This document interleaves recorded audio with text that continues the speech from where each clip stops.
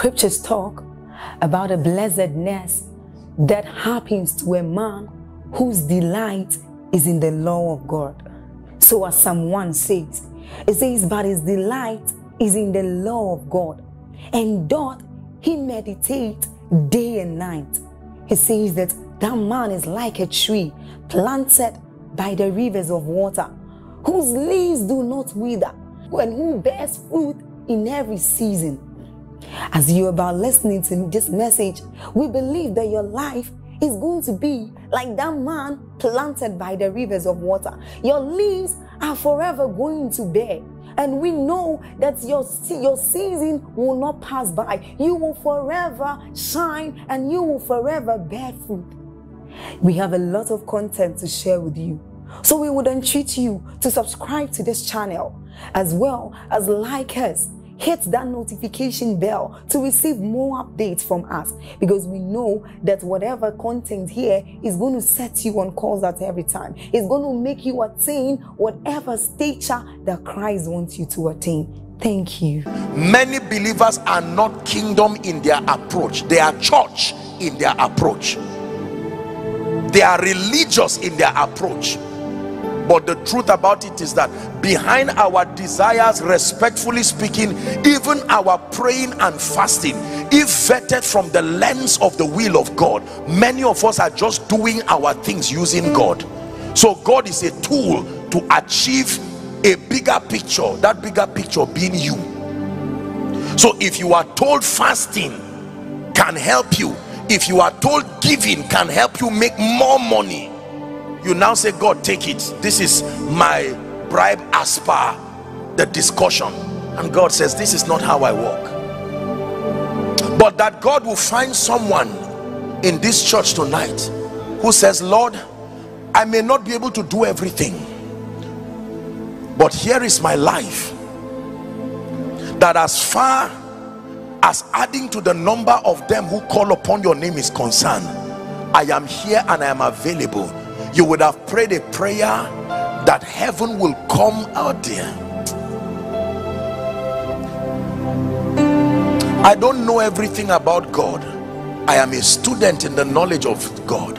But I can tell you one thing. You secure the hand, the heart, and the trust of God when your heart becomes stayed, not on church, not on preaching, not on business. There is a place for those. It's a twofold mandate. Most of the church has gotten the second part, but we have ignored the first part. You believe evangelists alone will be able to save the world? No. By what strategy did the news of the pandemic get to the whole world? That there was a global lockdown. Global lockdown. Not lockdown that was national, not lockdown that was continental. That was a revelation that continents can be saved in one day. If an announcement can go beyond barriers, look beyond the tragedy and see the writings on the wall. God is showing the possibilities that under a certain condition, the same thing can happen across every nation. Under the influence of the pandemic, it did not matter whether you were a Nigerian. It didn't matter whether you had a company. A similar thing happened in the days of Noah. It didn't matter what else you were doing. There was only one thing that was the subject matter. During the pandemic, your business did not matter. During the pandemic, your school did not matter. During the pandemic, nothing else mattered, only the pandemic. Can we replace it with Jesus?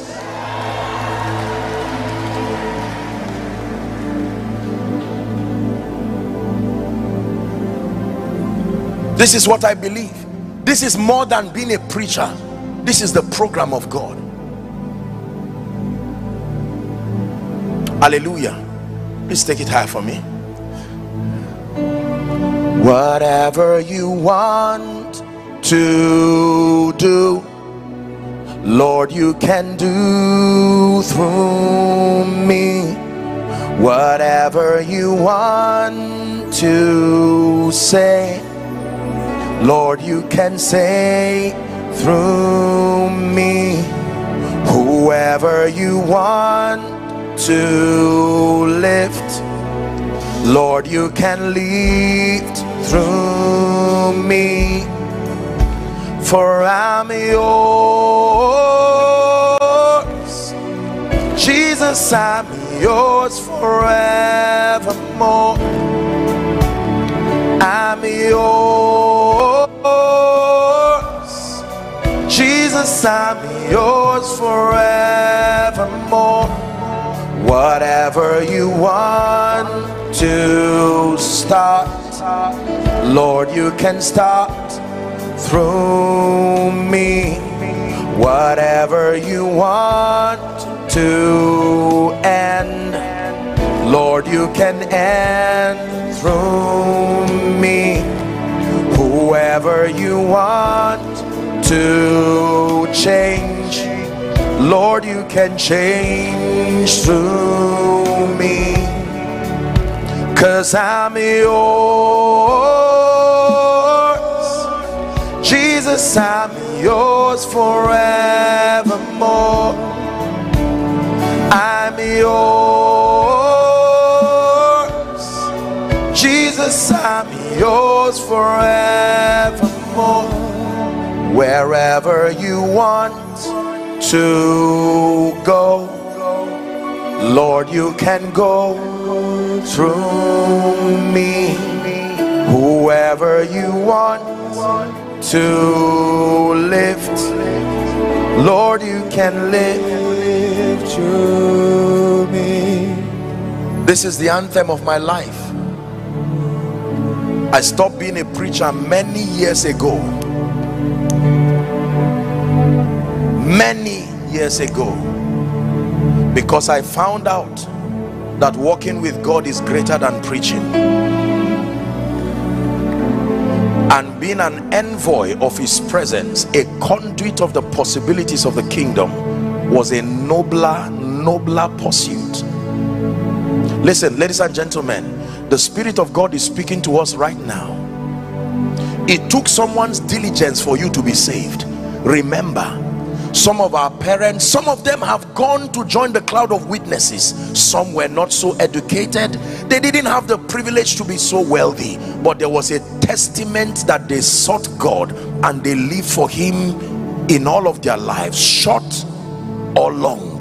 The most important thing is that they spent it revealing his glory. We used to laugh at them for their strategies. They were so determined to see people saved. They would ring bells in cars. They would stand on the streets. They may not have had the enlightenment and the kingdom understanding to refine their strategies for efficiency, but the sincerity of their heart was glaring before everyone.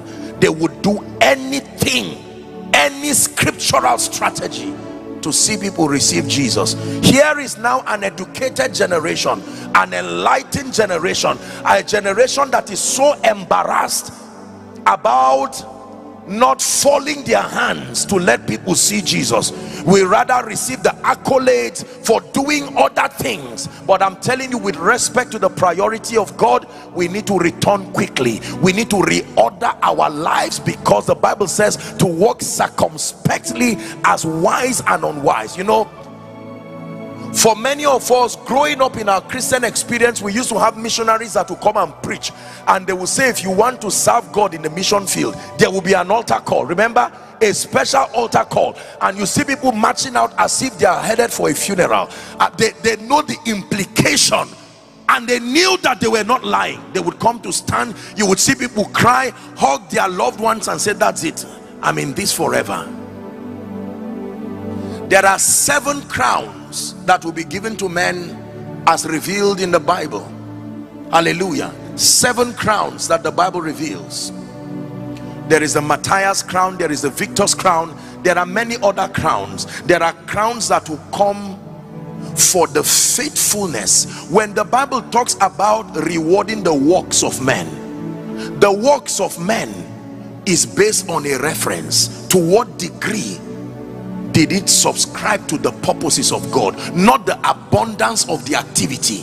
You will be surprised that if you laid hands on 20 people and only 2 people of those 20 you laid hands on only 2 of them, motivated by the desire to reveal Jesus, it will be recorded in heaven that you laid hands on only 2 people. The remaining 18 was the works of the flesh. When the fire of God passes through your works, it will burn away the remaining 18. So there are many spiritual activities today that we think will amount to much in the spirit. We will find out there are people who your 1 year's worth of work, when it is vetted based on the will of God, it will be that you only work for 1 week in 2022. So let's be careful so we do not pride ourselves in religious activities. To what degree did it reveal Jesus? To what degree did it end up establishing the lordship of Christ in the hearts of men? Hallelujah.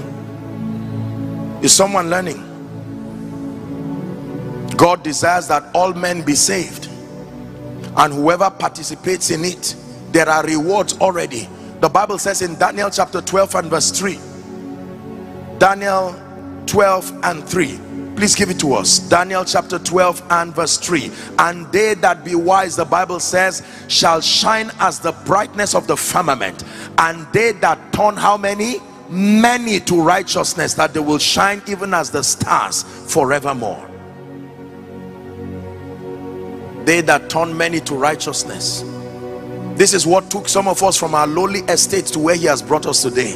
It's not based on mundane human parameters, but by the simple desire of saying, Lord, whatever it is that you want to do, may I find the pleasure of being of service to you.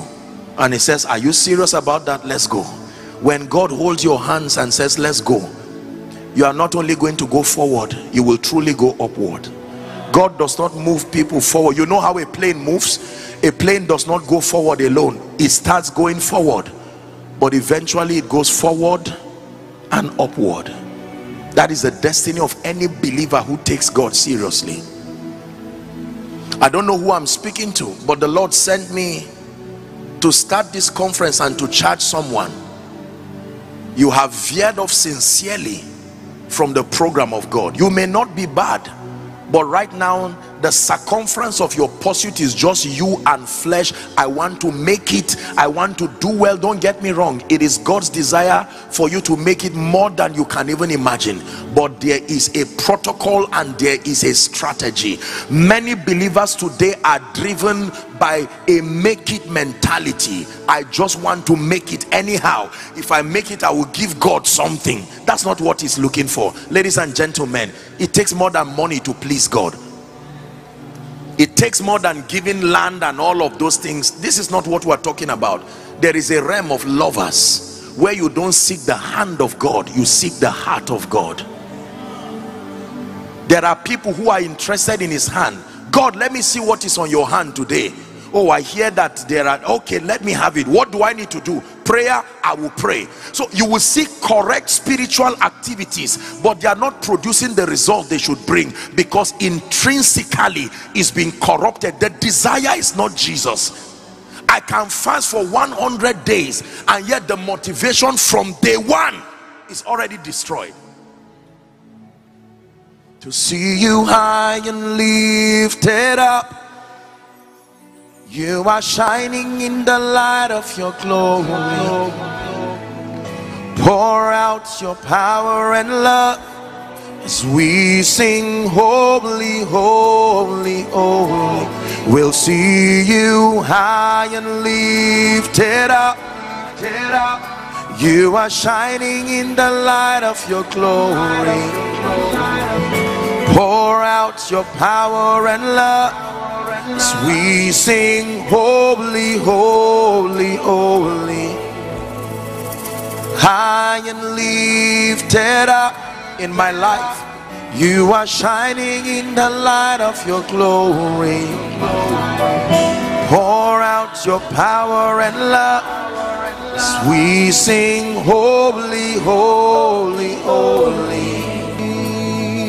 I want you to walk out of this church building tonight knowing that there are a number of souls today on earth who are at the mercy of your faithfulness. No matter how effective any preacher is, there are people who have been allocated, who are at the mercy of your spiritual efficiency, that if you refuse to rise up to this mandate, there is somebody who may never know Jesus. It does not matter how many churches, it does not matter how many conferences. He said, all that you have given me I have kept, and none is lost. Jesus had to account for the souls given to him. All that you have given me I have kept, and none is lost except the son of perdition. And I will have to explain why he was lost, that the scripture might be fulfilled. Jesus had to account for Judas. I wonder how many of us are going to account for people when you stand before the Lord and says, I gave you influence, I gave you access. This entire family was at the mercy of your understanding the gospel. What did you do?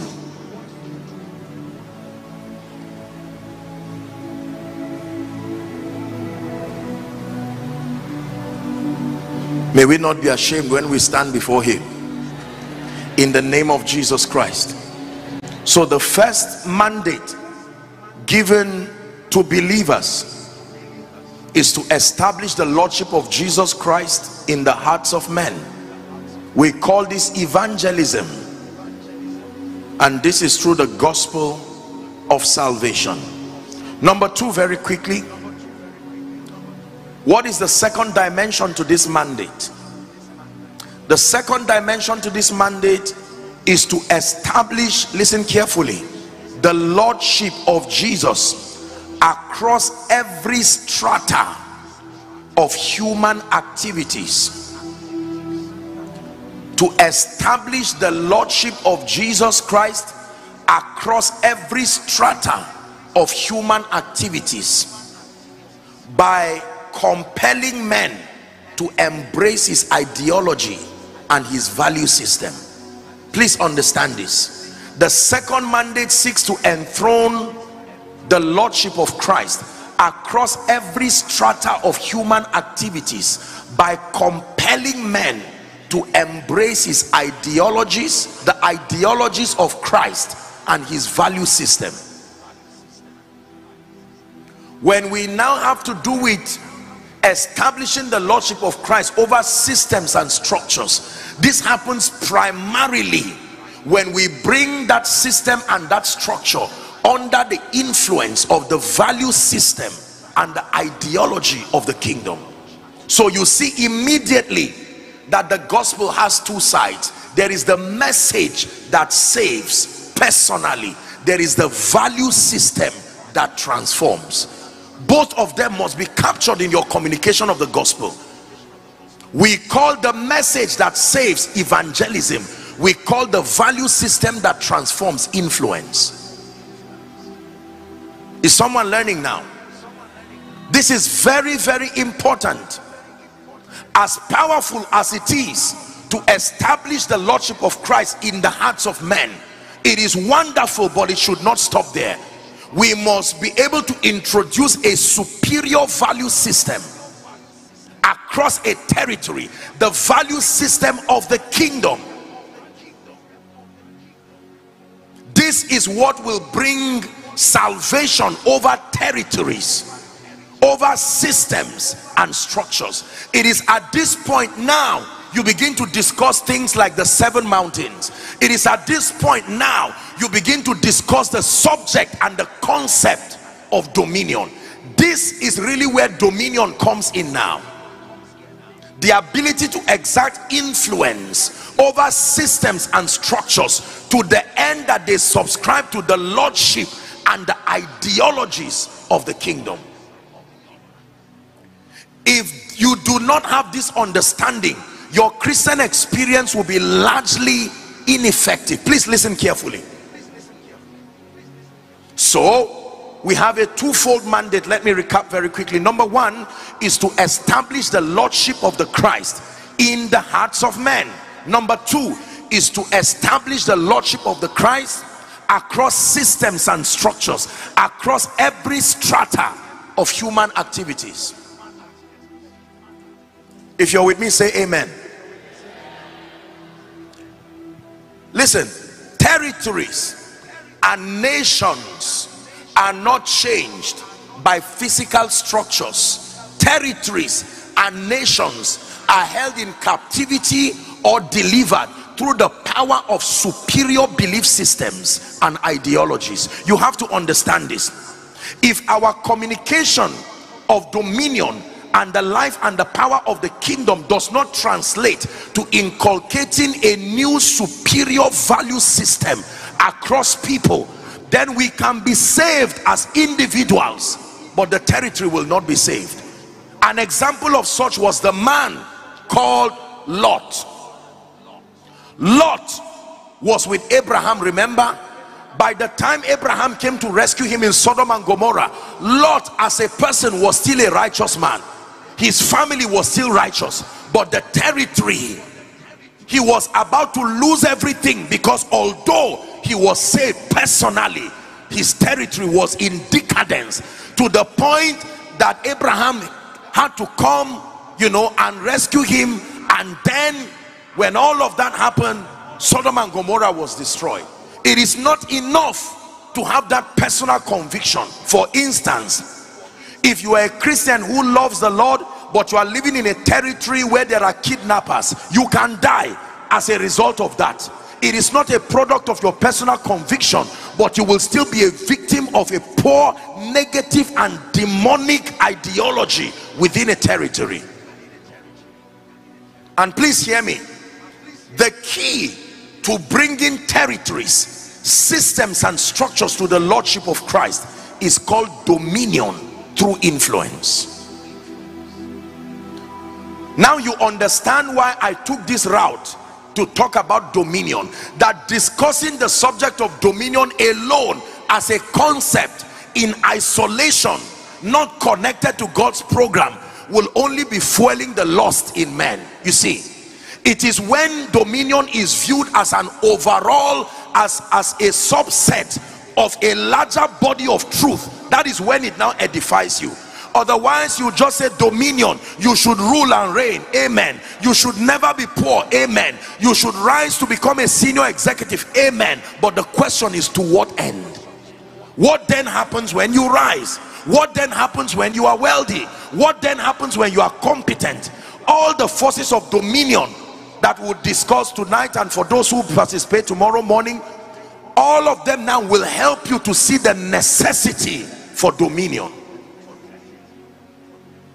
You will now appreciate the fact that poverty is evil, not just because you are carnally minded, for instance, but because you have seen the role that it can play in stopping nations from coming under the lordship of Christ. So your attack on poverty does not become a lust-driven attack. It becomes that anything that interrupts the revelation of my king becomes my enemy. Your desire to be a billionaire now does you. When you ask most believers, why do you want to be rich? They say, are you joking? You know I've suffered. Let me tell you my story. Sit down. You don't know where I'm coming from. Forget all this one that I'm laughing. You don't know what has... We sympathize with where you are coming from, but let me tell you the truth. That cannot be the reason why you desire to prosper. This is why believers pray and say, God, is it that you are blind? You need people to... I'm available. And God says, no, not with this construct. Something must happen to your understanding for you to be trusted. God loves everybody, but he does not trust everybody. Matthew 25, he gave unto one 5 talents, he gave unto one 2, he gave unto one 1, not based on his love for them, based on their several abilities. And the end of that story will show that he was just to have given it to them like that. As much as we're all rejoicing and saying everybody is going to be rich, everybody will prosper, that is our desire. But I hate to be the bearer of bad news. It will not be like that. There are people whose mindsets and ideologies and convictions are very antichrist. So it becomes a risk for God to promote you and invest all kinds of spiritual resources upon that mindset. This may be why God sent someone to this conference. It is not just a demonic attack that we are where we are. It is that there is something that is not yet pro-kingdom in our understanding. Show us the ancient path, Will you lead us along eternal highway? We want to follow the ways of Jesus. We want to enter your rest. Will you show us the ancient path? Will you lead us along eternal highway? We want to follow the footsteps of Jesus. We want to enter your rest. I know this because there are people in this season who will rise. You will almost think they held a charm, because once your heart is right, God can elevate you in 1 month in a way that defies every law of economics. And when people ask you and say, by what means did you rise? You tell them, I am on assignment. This is more than ambition. I was lifted by the hand that has sent me, so that I will find that visibility and walk the works of him that sent me. There is timing to it. So God will invest every resource that it takes. Anointing, wealth, influence. God will shake nations and systems for your sake, because he knows. Let me tell you the truth. Woe betides a man that tries to fight one that God has approved, that is on God's mission. Jonah was not a fake prophet, but simply because he was fighting the program of God, he ended in the belly of the fish. He suffered no man to do them wrong. See, this is the correct basis for saying I am untouchable. When you say I am untouchable, you see why it does not work. I am untouchable means that I am busy about the heart of God. He said, when I sent you, lackest thou anything? Not when you went, when I sent you. It is on account of your mission that he suffered no man to do them wrong. He reproved kings for their sake, saying, I have legitimized this one. Touch not my anointed. Hear me. Respectfully speaking, let me tell you, there are many things we claim without the balanced understanding of what triggers and activates them in our life. For instance, I shall not die. Don't stop there. Finish the scripture. But live and declare the works of the Lord. That is the basis.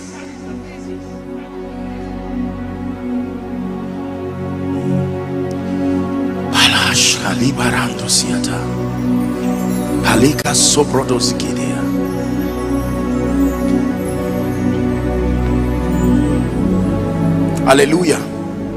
Is someone learning? That means if because of the program of God and the enthroning of Christ over systems and structures, God has mandated that in your lifetime what you will give to the kingdom is 50 billion, and you are now worth 10 billion, you are poor with respect to God's assignment. It means you need to upgrade, not motivated by lust, but because you are aware of the standard and the magnitude of the responsibility. Are you seeing it now? Never pursue anything in the spirit until you find how it connects to kingdom come. If not, it will destroy you. It will destroy you. Apostle, pray for me. I want to build a business. Congratulations. Why? There's just something in my spirit. Too small a reason. Find another reason. All my colleagues are now building it. Too small a reason. Find another reason. Someone told me that I look like an entrepreneur. Too small a reason. Find another reason. Well, I've been made the leader of a bank or this one, and we need to rise to the standard. Too small a reason. Find another reason. For your glory, I will do anything just to see you, to behold you as my King. Now you are speaking God's language. Now you are speaking God's language. Now you are speaking God's language. Let me see the bank that will not rise. Let me see the company that will not rise. Let me see the power or the cause, the yoke that will stand to fight God's program from a heart that is determined. Oh, come on, no. The strength of evil is the corruption that is intrinsic within our heart, that keeps legitimizing the power of Satan. He says, Satan cometh to me and does not find anything. Is someone learning? Now let me share a few things. I hope God is blessing you. Let me share something maybe for the next few minutes, and then we are going to pray and allow God to rest upon our hearts tonight. Something must come upon you this night in the name of Jesus Christ. By this night's encounter, may Saul be turned to Paul, may Cephas be turned to Peter, in the name of Jesus, the Son of the living God. Please come with me. Let's look at a few more thoughts and then we will pray.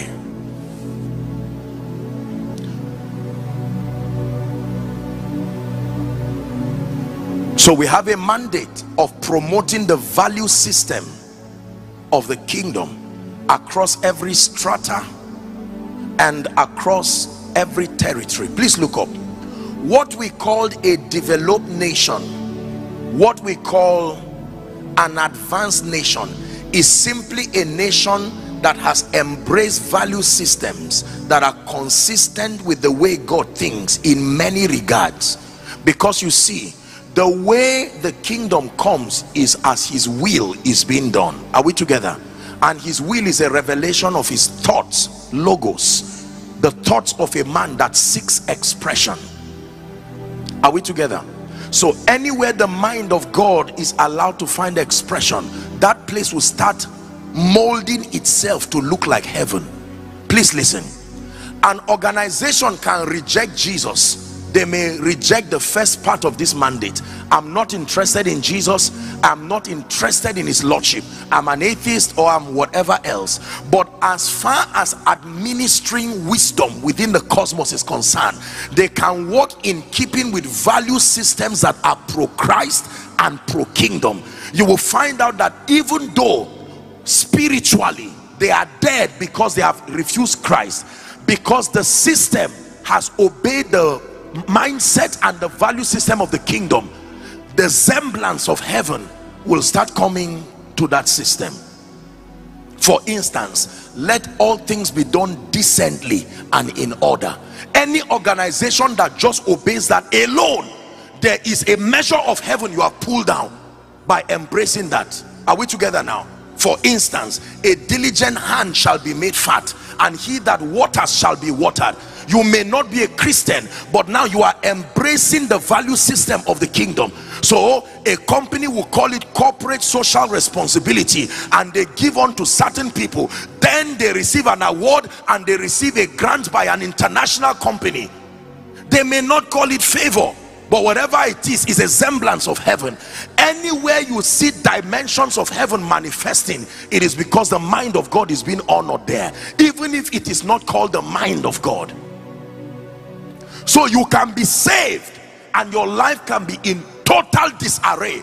Your only hope is that you are with Jesus when you are out of this world. But as far as this life is concerned, you can be living in hellfire physically. Do you know why? Because you have not embraced the value system of the kingdom that is responsible for transporting those spiritual realities to be at work in your life. So Jesus said, when you pray, say the kingdom, the governing influence of the king, that it finds expression in your space by his will, his mind being done.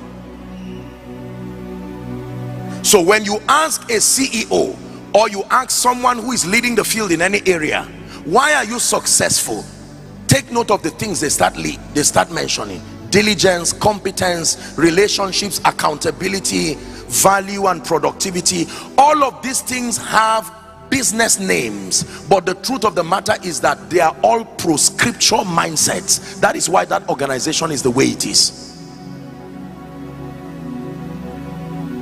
Transfer any nation you admire into the worst place in this country and transfer the people who are living there to that place. Give them 1 year, they will replace their own environments.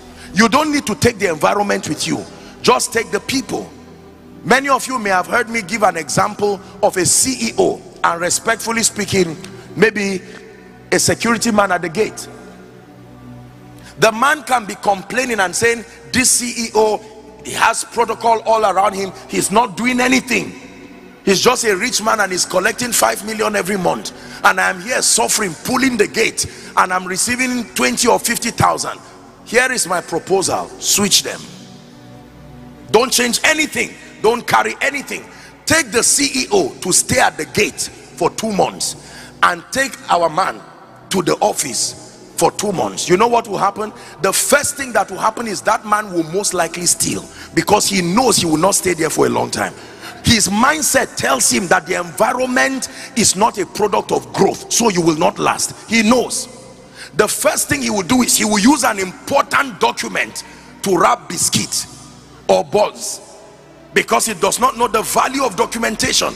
He would tear an important document, maybe a contract, and quickly pick something that is hot and eat and drink, and you will see that the office will start looking like his mindset. Let me tell you what the CEO will do when he's outside. The first thing he will do is to automate the gate, because he cannot stand in that sun like that. You see, so he's turning the gates to become like that office. Sooner or later, people will not need to pass through the gate to the office again, because all their problems are solved at the gate. He will now begin to manifest attributes: dress well, cautious and disciplined. And they'll say, you speak, you are very composed and articulate. You are the security man here? So, well, we decided to do something. I'm the CEO. I said, no wonder.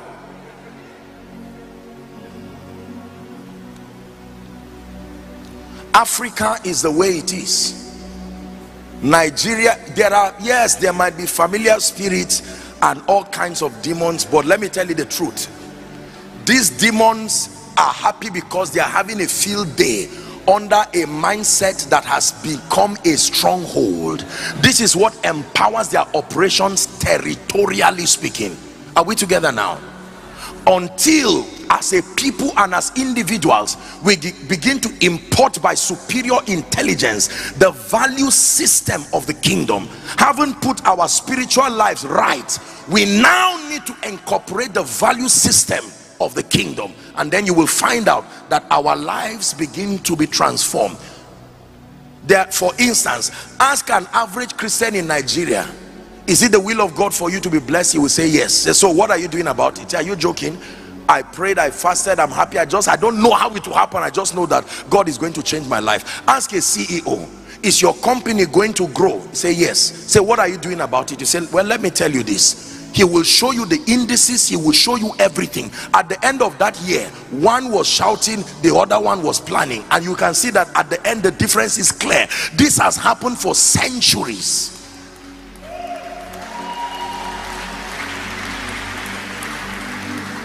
Am I wasting your time? We have a twofold mandate. Number one, to enthrone Christ and his purposes in the hearts of men. Number two, by superior wisdom, embracing the value system of the kingdom that is captured in the word of God. The logos of God is more than a book of history, it's more than a book of literature. And that from a child thou hast known the holy scripture, which is able to make you wise unto salvation. Is that true?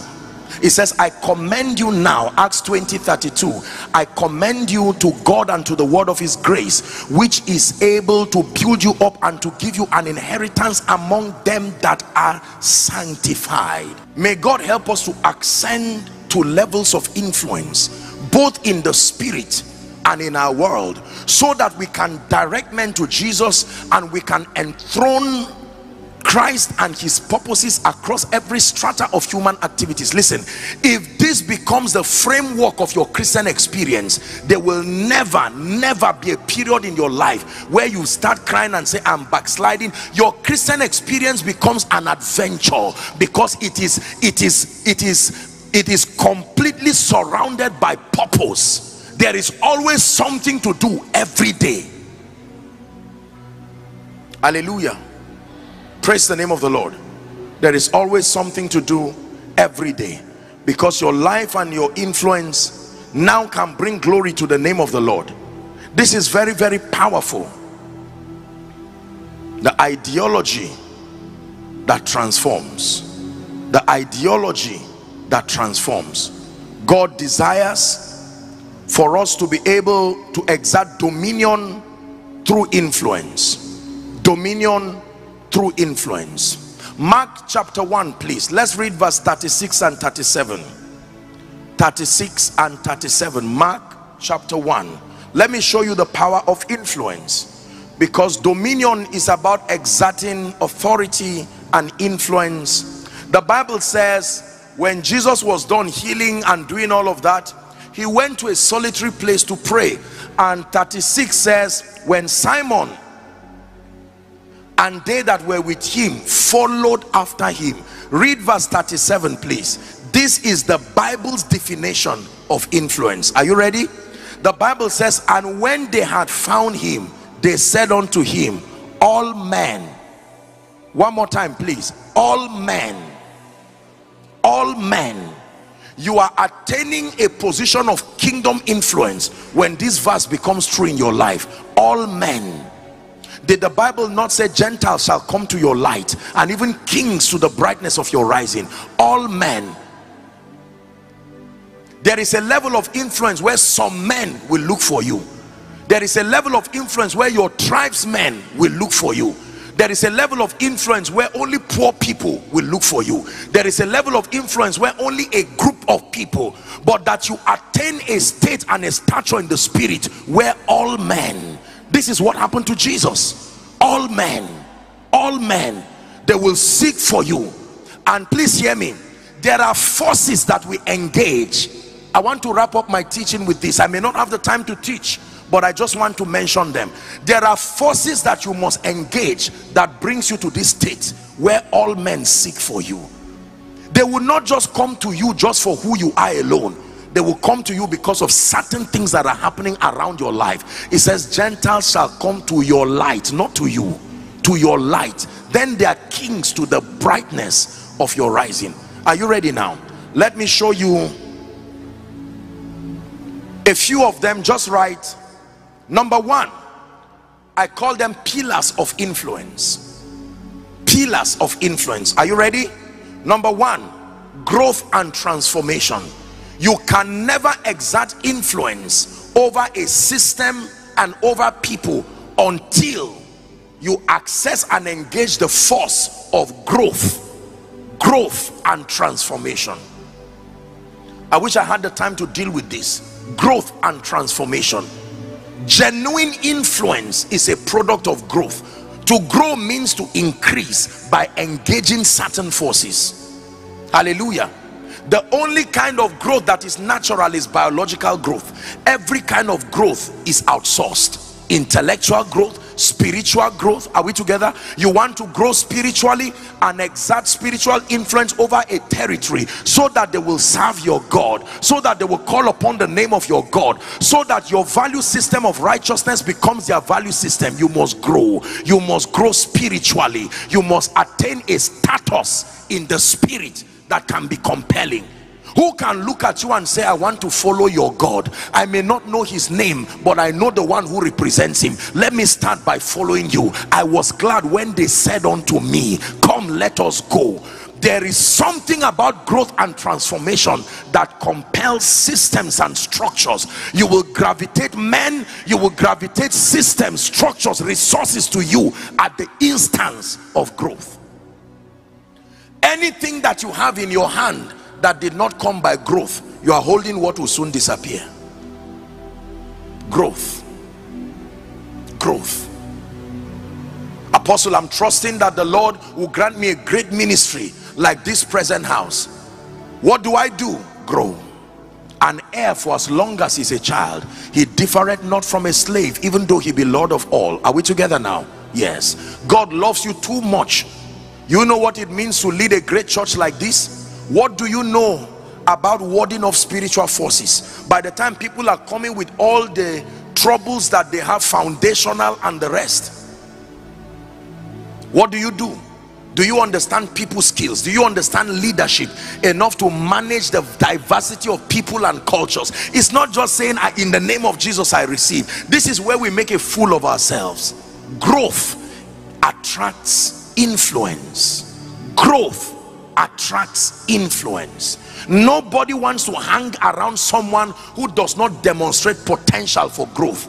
Mothers, when you give birth to a baby, it will be unfair to tell the baby start talking now or start walking. It's too early. But after a year or two, if that baby does not demonstrate signs of growth, you go to the hospital and you say something is wrong. By now I expect my child to speak. By now I expect my child to walk. Please look at me. There are some of you, the reason why many cannot come to Jesus through your life is there is no spiritual growth and transformation. You've been born again before they came to church, but now they are by far more spiritual than you, using the indices of spiritual growth. There is no transformation and conformity. There is no outworking of the power of God in your life. There is no increase in spiritual illumination. And the ultimate proof of growth, love, is not at work in your life. There has to be growth, spiritual growth, intellectual growth. He said, buy the truth and sell it not. When you submit yourself to knowledge and you grow and rise intellectually, there are a group of people who would never come to church, but by your growth, they are compelled by the excellency, the dexterity of your mental construct. They will come to the house of God. Nobody will want to come and sit around a man of God, especially a pastor, and then know that he's sitting there is an intellectual risk to himself, a spiritual risk to himself. People love you, but they love themselves too. Someone say growth. I adjure you by the mercies of God that beginning from tonight, contend for growth. Buy books, buy teachings, settle down, camp with wisdom. Proverbs 18:1. Through desire a man having separated himself, the Bible says, he seeketh and intermeddleth with all wisdom. For everyone that asketh receiveth, he says.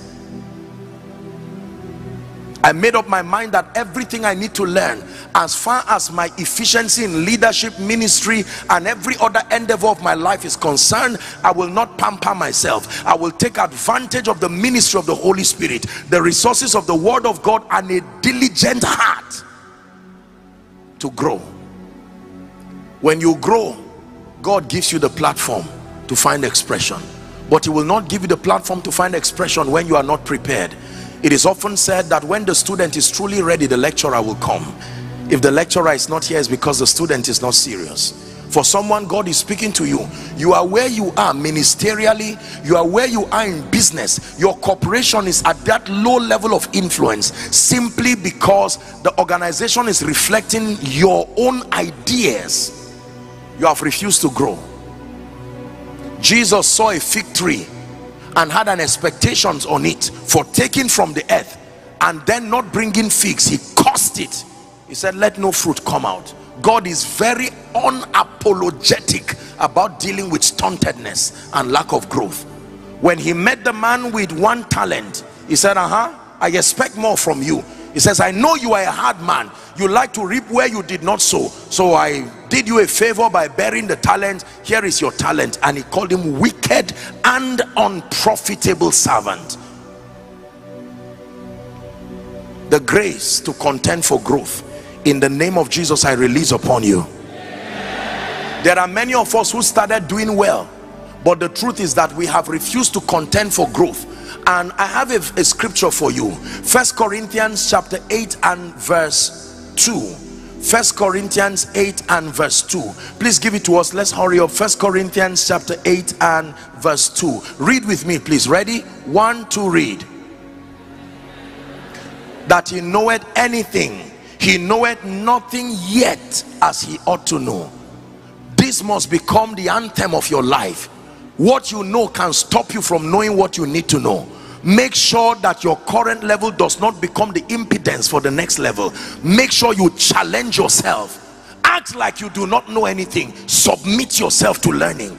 Open up yourself to the Spirit. Lord, I desire this for your glory, but the unrefined version of me, the nations will not place a demand on this unrefined version. No. Cars do not queue up for that dark paste of smelly substance that is mined from the earth. Cars queue up for the one that is refined, and they can queue up for days patiently. Nobody is willing to come and patronize the unrefined version of you. Obtain grace to work on yourself. Man of God, obtain grace to be serious. Forget about invitations and platforms. It is God that does that. Your job is to settle down and make up your mind that if God gives you any opportunity, you will so represent his purposes with dignity and honor, such that you will never go down again. Joseph, while in the prison, was preparing. He knew, according to the law of time and chance, that one day he would find himself in the presence of his destiny helpers. And that one moment, he didn't need two, one was enough. Growth and transformation. Pillar number 2, please write: wisdom and excellence. Wisdom and excellence. This is the second pillar. Wisdom and excellence. You want to command influence over territories and over people. There must be a dimension of the wisdom and the excellence of the kingdom that is at work in you. Number 3, very quickly. Are you ready for this? Wealth and abundance. Yes, sir. Wealth and abundance is the third pillar for influence. I wish I was not the one who would have to say it, but you will never be able to influence people when you are like them. You see, this is why poverty is very bad. Now this is the correct biblical approach to dealing with the issue of poverty. Poverty is very bad. I personally hate poverty. Do you know why? Because of the role that it plays in interrupting God's program. If poverty were neutral, I would not have a problem with it. But poverty is not neutral. It can hold the hands of someone, a family. It can rob you of dignity and color. Are we together? Yes. Wealth and abundance. The Bible says the rich ruleth over the poor. Is that in your Bible? And the borrower is slave to the lender. So what is another name for calling someone a slave? A borrower. The rich ruleth over the poor. Can I tell you, in the name of Jesus Christ, when it's time to pray within the few minutes we have, I want you to open up your heart and say, Father, now I understand. I reject poverty. I've been tolerating it, thinking that a simple life does not mean a mediocre life. A simple life is just a life that has prioritized efficiency above the luggages that activities bring. But by all means, I want you to know and believe that if you embrace a life of poverty, you're going to live a very miserable life. Even as a man of God, even as a ministry, you've heard me say the name of Jesus is heavy. It takes resources to lift it up for the nations to see. Wealth and abundance. Number 4, and then I'll stop here. The supernatural. Signs and wonders. Signs and wonders. Signs and wonders. Signs and wonders. Signs and wonders. It matters that we see a display of signs and wonders in the house of God. We're about to pray now. There are many people. Please give us Acts chapter 4 and verse 33. It's a scripture that has blessed me. You want to exert influence, kingdom influence over a territory, it is not without the presence of signs and wonders. Let's read, please. Ready? 1 to read. And with great power gave the apostles witness of the resurrection of the Lord Jesus Christ, and great grace was upon them all. With great power. With great power. When Jesus showed up, he didn't have the time for discussions. One of the synoptic accounts, Mark particularly, archives the details of his supernatural exploits, healing the sick, the blind see, and all of this. When he was done and he shook the city, he said, all of you now come and learn. And they came together and he began to teach them. Even if they did not believe him, they could not doubt him for the work's sake. Please hear me, especially for some of us who are called of God to be in the ministry of the gospel. I submit to you with all humility and in the name of Jesus Christ, a powerless preacher A powerless gospel that does not sustain within itself the power to validate the speakings of God through you will only repeat cycles of frustration in your life. I can tell you this. One genuine miracle can preach many sermons in the lives of people. I know that people say it's not all about miracles, and you are right, but the role that the supernatural has to play as far as the revelation of Jesus is concerned, and the ascendance of the saints to a point of influence, nothing will replace it. I can tell you this. Hallelujah. I believe in the miraculous. I believe in the supernatural. For as long as I live, that dimension of the kingdom will be captured and preserved. At least let me speak for my generation. We will never preach a powerless Jesus. We will never bring cunningly devised fables. I believe in the God that heals. I believe in the God that lifts. I believe that when God says you are blessed, it should show. Do you believe that? We must not get to a point where we become so used to the powerlessness of men of God that when they say God bless you, you say amen while your mind is already out of the church, because there is a track record of that word not working. Hallelujah. That someone comes to church not just having a pain, comes to church with a situation that he does not even know what to do, and while the word is coming, the power of God will mantle that individual. Before the service is over, someone who was fighting you calls and said, listen, I want you to come and let's have a discussion, just to let you know I'm relocating and going to another nation, and let there be no strife, take everything. And he said, what happened? Will you come to that church alone by next week? No, sir. You will be too grateful to come alone. You will start remembering everyone who is in trouble, because you see, men are compassionate. They just have not found places of authentic solutions. That's why they act as though they do not want to draw men. I'm praying that in the name of Jesus, that this present house will step into another season, a strange season of the supernatural and strange testimonies. That someone will tell you, I was just passing at the gate. I've been barren for 18 years, just passing at the gate of the church. I don't know what the name of this church is, but as I was passing, the residue of the grace as a covenant that is upon the church, and I went and I felt that something left me. Now I'm having triplets. Oh no, let me tell you, there are miracles called notable miracles. Notable miracles. I believe in the supernatural. And before this session is over, I have about 10 minutes, because I'm going to be speaking over your life. This is more than a lecture. There are things that need to shift. There are things that need to change.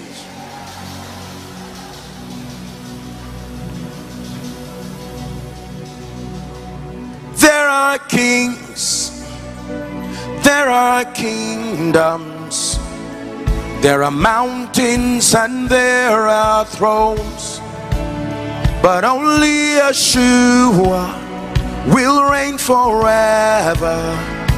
To his kingdom there'll be no end.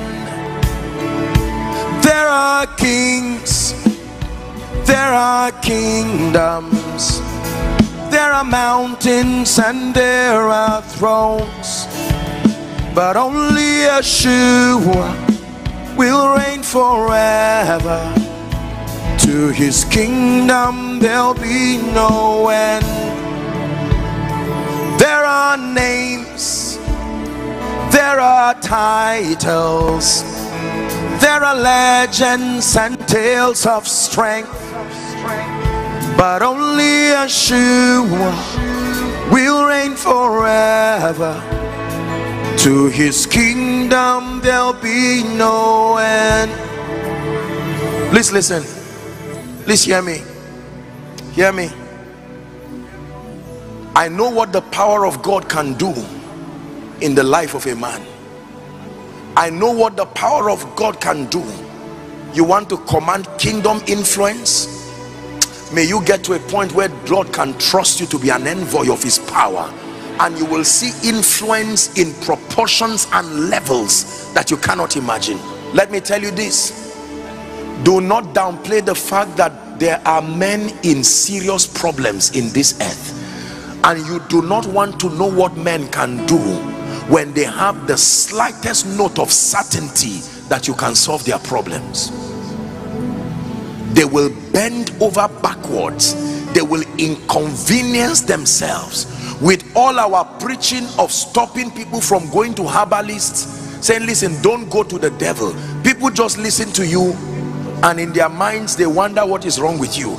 As soon as you are done with that service, as the condition presses further, they will still respect you as touching whatever, but they will quietly go and look for solution. Do not downplay the desperation of men. Why will someone sit down and mama is dying of a terminal disease, and all efforts have been made? The person does not want mama to die. What do you think they would do? If someone says, listen, there's something, it's not exactly of the devil, but it's also not of God, it's somewhere in between, there's no problem, I can ask for forgiveness later, just bring this thing. I prayed and I cried unto God. I said, Lord, can you trust me to be one of the conduits of communicating authentic spiritual power? When we talk about spiritual power, ladies and gentlemen, it is more than falling down and standing up. The capacity to veto the conditions of men. It didn't matter what Saul was going through. The moment he met Samuel, that was it. Samuel did not say, donkey, go back. I'm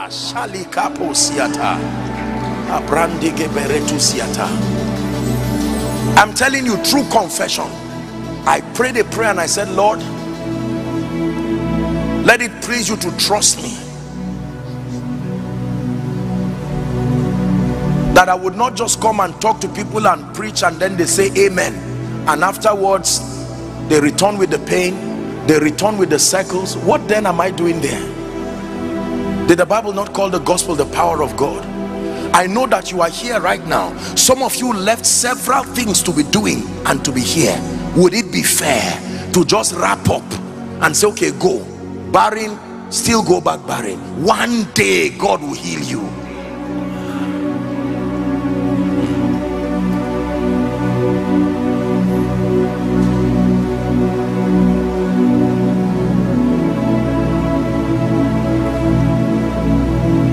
Someone in the next few minutes, the way God is going to shift things in your life, please hear me, you will marvel and wonder. For some of you, maybe you came here by invitation and you're probably used to preachers just talking, and you say, well, all these nice people just talk and wrap up, let's go.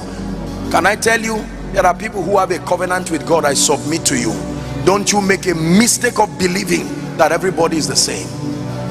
God of vengeance has won my battle for me. God of miracles has won my battle for me. I'm a winner man, a winner man. He's won my battle for me.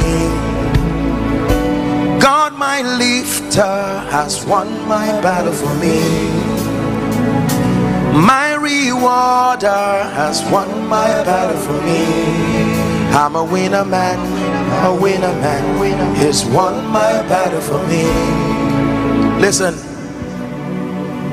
nobody is going to follow you until they see the signs following you. Did you hear what I said? Nobody is going to follow you until they see the signs following you. And the signs follow you, they don't go before. If you don't like, that means everything that follows you is following you because there is something within you that is attracting it. If failure is following you, it is a sign. If poverty is following you, it is a sign. If all kinds of limitations are following you, they are signs. What you need to do is to change what is bringing the signs.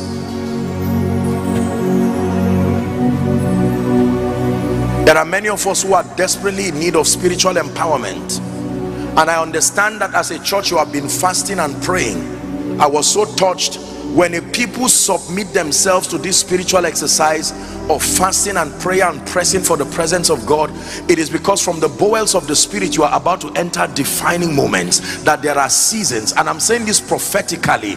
I truly believe with all my heart that people are going to begin to rise from this church.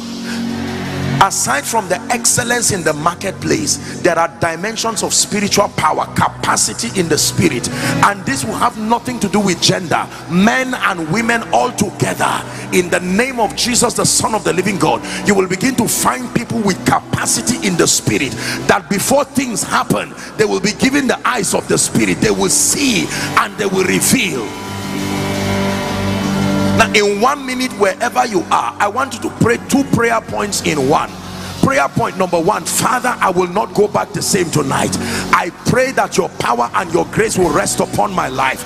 Prayer point number 2: that every challenge, everything that has defied the Lord in your life, by the dominion power of Jesus Christ, it must leave your life tonight. Please open your mouth and begin to pray.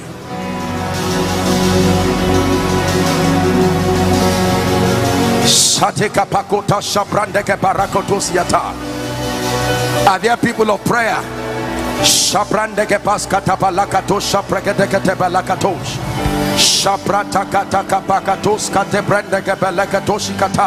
Embrantos kadila kapash kadela kaparuzia mande breketos koto brekete beleketo paria kata shade berekete praskata baranda bakato bretekes imbrateke baratos kote barukatos sabrendegeta.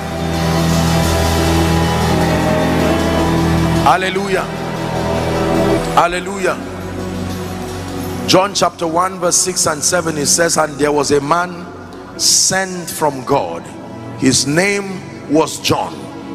Verse 7 says, the same came for a witness, to bear witness to the light, that men through his witness might believe.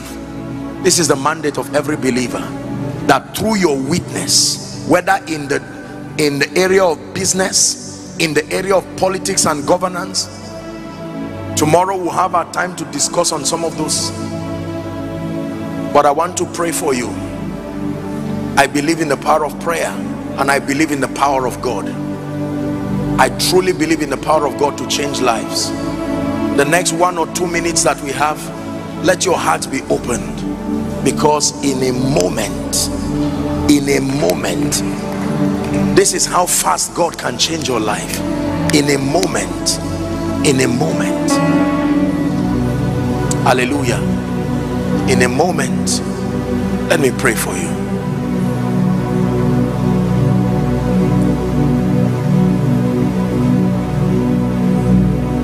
It says, behold, I give you power, authority over snakes and scorpions, and over all the powers of the enemy, and that in doing so nothing shall by any means hurt you. Please, I'd like you to receive every prophetic word right now. In the name of Jesus, every door that has been closed over your life, closed over your destiny, I stand upon the grace that is in this house, and in the name of Jesus, who is the Son of the living God, I command those doors to be open now. I command those doors to be open now.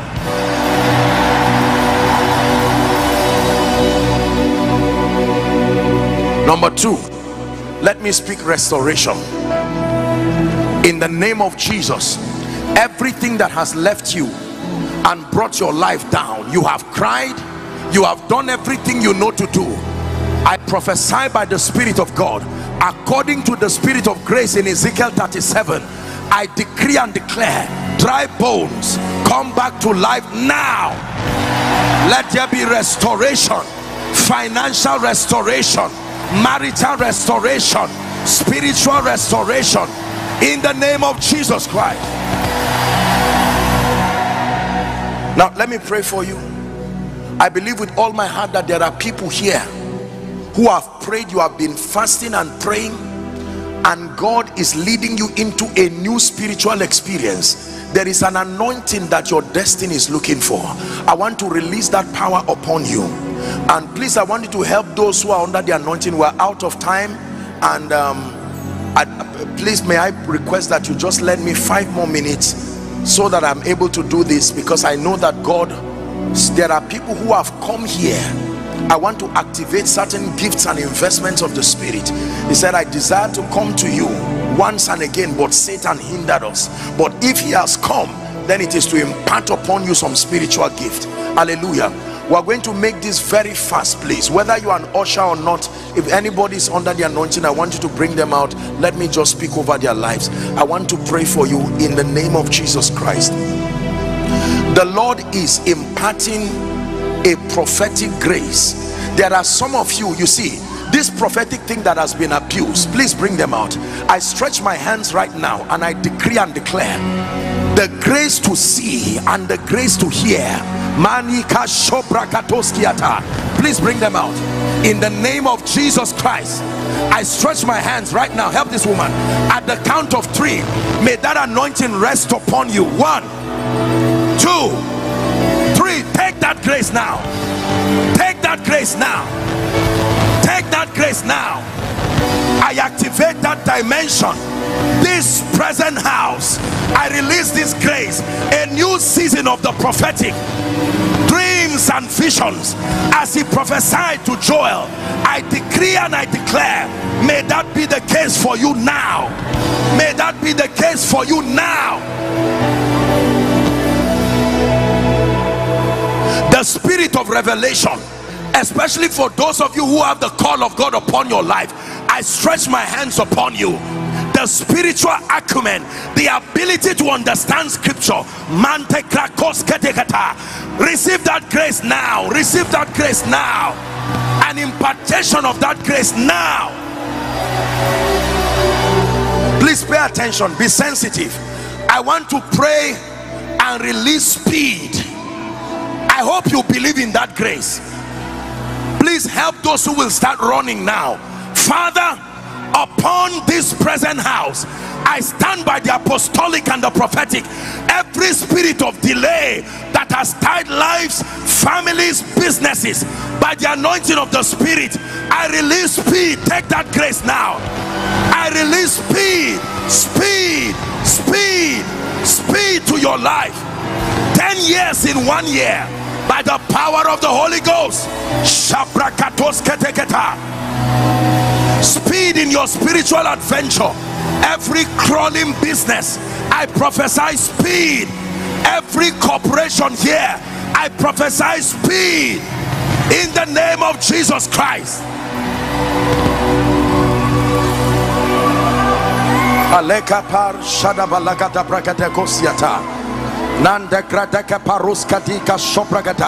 Now hear me. Every demonic activity around your life, help them now.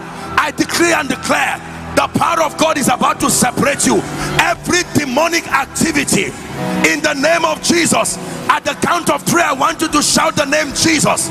I declare your liberty. 1, 2, 3. Be free now. Be free now.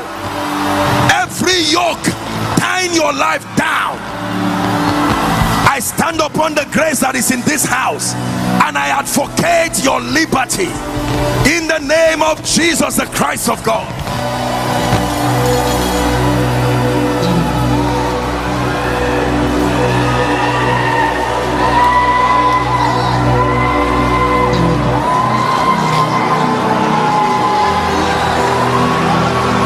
Hallelujah. Praise the Lord. Oh dear.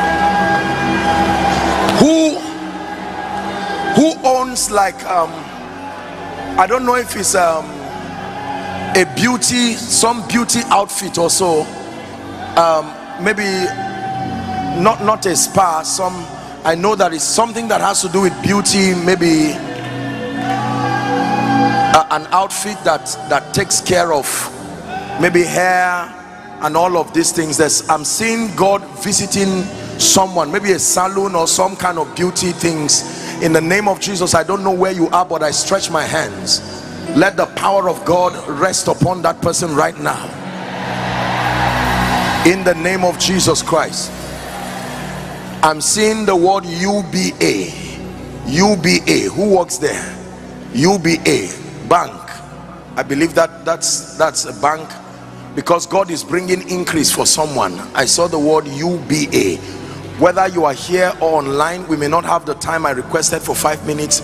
In the name of Jesus, who is the Son of the living God, wherever you are, the increase that God is bringing in this season, we declare that every power fighting you must let you go now, in the name of Jesus Christ. I'm hearing the cry of 2 babies, 2 like twins, in the name of Jesus. I don't know who that person is, but God who has revealed it, I prophesied by the power that is in the name of Jesus, according to the time of life, by this time next year, I decree not 1 child, I had 2. I release it upon you, twins by the Spirit of God. Please help them. Twins by the Spirit of God, in the name of Jesus. Is there someone here whose dad is a police officer? Your father works with the Nigerian police force. Is there someone like that? In the name of Jesus, I don't know where you are, but we avert death during operation. Like, because I'm seeing a man who is going out on operation. In the name, wherever you are, I'm so sorry, we're just rushing because of time. In the name of Jesus, I decree and declare, nobody connected to this vision would die. Everything in your life that has refused to grow, whether it's your business, whether it's your endeavor, I place an anointing upon it right now, and I declare, may it grow in leaps and bounds. May it grow in leaps and bounds. May it grow in leaps and bounds. Now please hear me. The favor of God is a very powerful mystery that is responsible for the rising of men in this kingdom. The presence of favor in a man's life is tested by 3 biblical indices. Number 1, unusual kindness from men to you. Number 2, unusual access that you have with men. Number 3, unusual acceptance. These are the 3 biblical indices that measure the presence of favor. Let me repeat: unusual kindness. Number 2, unusual access. Number 3, unusual acceptance. So that next time you are praying for favor, don't just pray arbitrarily. You know the dimensions of what you are crying for. Unusual kindness, unusual access, unusual acceptance. I want to release this tripartite grace of favor upon you, because I submit to you by God that if that grace is not upon you, your life will not be able to command the victory that will compel many to Jesus. I decree and declare, may this mantle of favor right now, wherever you are, whether you are the back, the front, I decree and declare, let it rest upon you now. Let it rest upon you now. Hallelujah. Praise the Lord. Is there a name like Morenike? Morenike or Nike? Morenike. Please don't, make sure you don't tell lies. I have just Morenike. Who is that? Is there someone with that name? I just had that name, Morenike.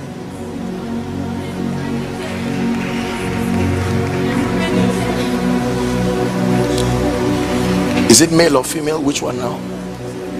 Come quickly, let me just pray. You too, your name? Father, in the name of Jesus Christ, I want to pray. The Lord is opening a door that no man,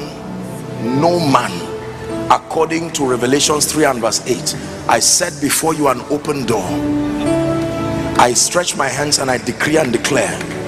The Lord mentioned your name. Therefore I declare, everything sitting on your head that will not allow you to rise, I declare, be delivered now, in the name of Jesus Christ. By the power of the Holy Spirit, I release you. I release you. I release you. I release you. I release you. I'm seeing this man do I'm seeing you do a work with someone in UK, like a work, a collaboration. This is what I'm seeing. This is part of your project for next year. This is what God is revealing to me. I'm seeing him do a program, like I'm seeing, what I'm seeing in my vision is like a worship experience, but this is not in Nigeria, this is UK. This is what God is in the name of Jesus Christ. I pray for you. In addition to all that God has done in your worship ministry, we measure 1,000 cubits for you. May God shift you higher in the spirit, in the mighty name of Jesus. Now, for all of you who are in front here, I declare that the fire of God that has come upon you and brought you liberty, may that fire perfect its work in your life. In the name of Jesus Christ, may that fire perfect its work in your life. One of you, God is raising you to be a mighty man of God. I pray that that grace, the dealings that you have with God, may you continue in the name of Jesus, until you are built to become a man of stature and power in the spirit. Every challenge in your life that you came here with, I agree with you. Between now and the end of November, in the name of Jesus, who is the Son of the living God, may that challenge return to your testimony.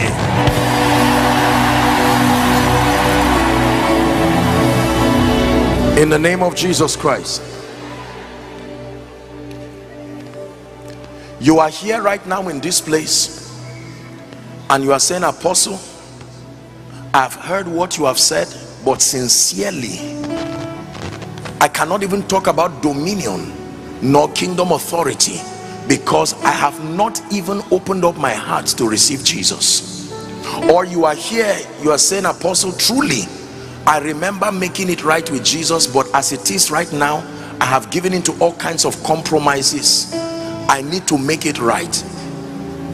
There's one person here, there's someone here who must make it right with Jesus on this night. There's no point playing games with your destiny, and there's no point waiting for someone to be the first. I'm going to count 1 to 5. Whichever space, I know that there are people scattered under the anointing, but right in front of me here, I'm going to count 1 to 5. I want you to leave your seat and run and come and stand here. There's nothing to be ashamed of. At the count of 5, you should be here, so that we'll wrap up. 1, run to Jesus. Without you, I can do nothing. Without you, there's no life to me. So I need you in my life today. Please come. Don't be ashamed. You must make it right with Jesus. Win that war of destiny once and for all. True dominion, kingdom authority, starts by acknowledging the lordship of Jesus. Apostle, you don't know what I've done, you don't know how I've lived my life. Don't worry, he's able to give you a new beginning. He says, as many who will come to him, he will in no wise cast away. Let tonight be your night. Let it be the beginning of a genuine experience with Jesus. Some of you are crying. Don't be ashamed of your tears. May I please request, you would notice officials are giving you a card. Please receive it. You'll be required to fill it legibly, but for the moment, just receive it and let me have your attention. I want you to know that Jesus loves you, and I want you to know that the matter of Jesus and salvation is beyond church, is beyond a man of God, is beyond a conference. It must be true. You must make up your mind that you want to make it right with Jesus. And let me tell you, my beloved people, there is nothing to be ashamed of. There is nothing to be ashamed of. He's able to give you a new beginning. He says that whosoever believes in him would not perish but have everlasting life. May I please request that you lift your right hand as a sign of total surrender to Jesus. Say this after me loud and clear. Say, Lord Jesus, tonight I declare that I love you. I declare that I believe that you are the Son of God. I believe that you died for me I believe that you rose again for my justification. Right now, I receive you into my heart as my Savior, as my Lord, and as my King. I declare that the power of sin, Satan, hell, and the grave is broken over my life. From tonight and forever, I am a child of God. I go from glory to glory and grace to grace, in Jesus' name. Keep your hands lifted. Let me pray for you. This life that you have is the life of God in you. This life that you have is the life of God. Zoe, Zoe, Zoe, Zoe, Zoe, Zoe. By the integrity of the word of God and upon your confession, I declare you bona fide recipients of the life of God, and I declare that from tonight you walk in righteousness and true holiness. You go forward ever and backward never. The power of sin, Satan, hell, and the grave is broken over your life. In Jesus' name I pray. Okay, here's what I want you to do, all of you. Please, may I request that you move to my right, which will be your left. There are counselors waving their hands. You can see them. They will have a word with you very quickly. Let's honor them as they go. Please give them a big God bless you. Hallelujah. Let's give them a big God bless you. Hallelujah. Thank you very much for granting me this opportunity. Dr. Tony Rappel, thank you so much. Pastor Jude, thank you for allowing me to be a blessing tonight. I pray in the name of Jesus that tonight and all the sessions we still have, God himself will impact us. I do not know if everybody will be in the subsequent sessions, but in the name of Jesus I pray that the next time we see you will be 10 times greater than this. In Jesus' name we pray. Hello. Scriptures exhort us from the book of Proverbs. It says, my son, attend to my sayings, incline thy ears to my words, let them not depart from thy eyes, and keep them in the midst of thee. As you have listened to this message, we believe that you are going to reap the blessings thereof if you attend to these words as well. That you will keep these words in the midst of your heart. That no matter the circumstance, your eyes are going to be fixed on these words. And as you have been blessed, we will tell you to share this message. Be an evangelist by sharing to others to be blessed. And then subscribe to this channel for us, because we have loads of videos, we have loads of content that is going to make you blessed, that is going to set you on course, that is going to set you ablaze. And don't forget to like for us. Thank you.